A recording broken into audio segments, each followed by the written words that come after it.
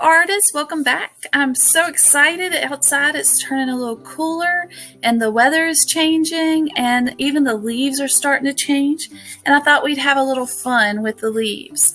My son went and found me some big leaves, some medium-sized leaves, and some smaller leaves. You're going to need, for today's project, you're going to need some different size leaves of whatever you can find. You're going to need some crayons. You're going to need, if you have them, some watercolors and a brush, and of course some water. And I'd like for you to get several different pieces of paper so that you can try different things. I have a little bit of a thicker paper so that I can paint on mine, but if all you have is copy paper, that will work. And actually for the texture rubbing part, the thinner paper works better. Again, I just have the thick paper because I like to paint on thicker paper. So go ahead, gather all those things together, and I'm going to show you step by step what to do to make your own texture ribbons. I have all of my supplies ready. I'm going to get started with this leaf right here. You can see both. I could use either side. I've also chosen a crayon color that I think would work. And I'm going to take this leaf, put it under my paper. It can hang out if you want it to. You would just rub the part that's under your paper. But instead this time, since I'm just starting, this is my first one, I'm going to fit it right up under here. And I can feel it under the paper with my hand. I'm going to hold it down with my extra hand, and I'm going to use my crayon to rub over the paper so that I can get a rubbing of the texture that's under it. This is kind of hard on crayons, so you might not want to use your new crayons, but you can see that as I rub it, you can see the shape of the leaf show up. I'm being very careful to hold it still. My leaf is kind of big, so I've got to hold it still so it doesn't move under there. And there we go. I have my first leaf. I can fill the whole paper up with leaves. Like I said, I could use different colors. I can have it hanging off so that I can fill it in. But I'm not done. There's a lot of possibilities with this. Again, I want you to be creative and create your own. You can overlap your colors. You can overlap your leaves. Try different things. See what works, what looks the best. And then only upload one picture to Artsonia that is your favorite. One of your pieces that you like the most, only upload one to Artsonia for this project. And you can fill it all in.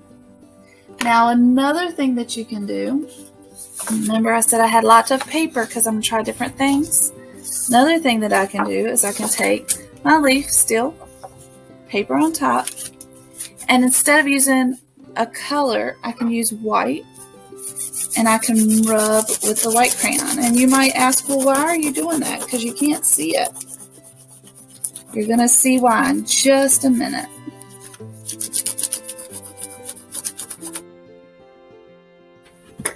I have my rubbing. I've got my paper towel in case I need it because I'm painting. I've got my water and my paints ready.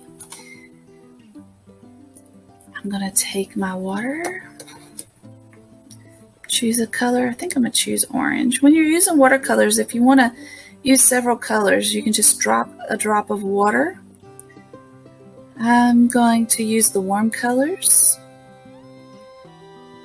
I'm going to start with orange. And the more you rub the paint cake, the more you rub this watercolor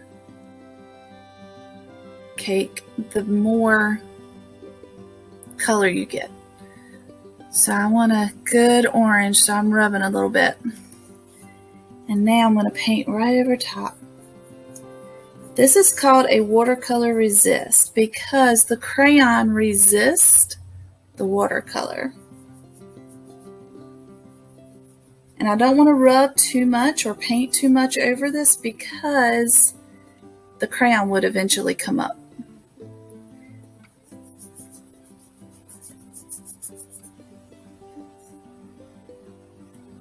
I'm going to add a little yellow over here. Just wanted to blend my colors.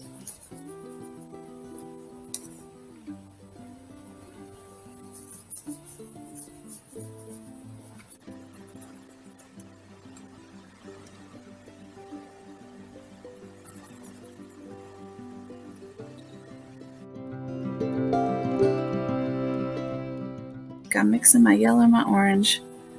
Oh, I should be more careful.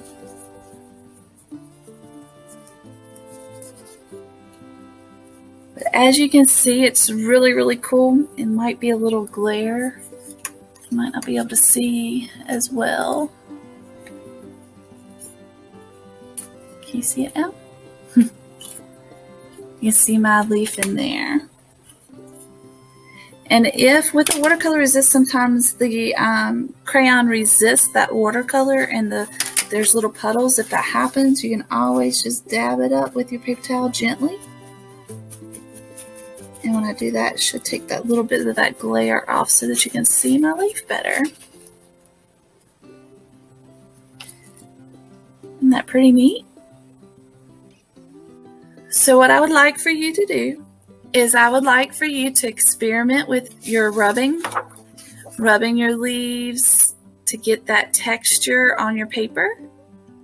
And then if you have time, I'd like for you to experiment also with the watercolors over top of the crayon rubbings. And then the crayon will resist the watercolor. And again, we call that a watercolor resist. And it resists, so then you can see your outline. You can do it with a white crayon. You can try it with different colors. Experiment. See what looks the best. I want you to try your best to create something really unique and different. And I can't wait to see your artwork on Artsonia. And what I'm going to do is I'm going to go ahead. I've got another rubbing right here. I'm going to go ahead. I did it with white crayons. I'm going to experiment a little bit more with my paints and see what happens.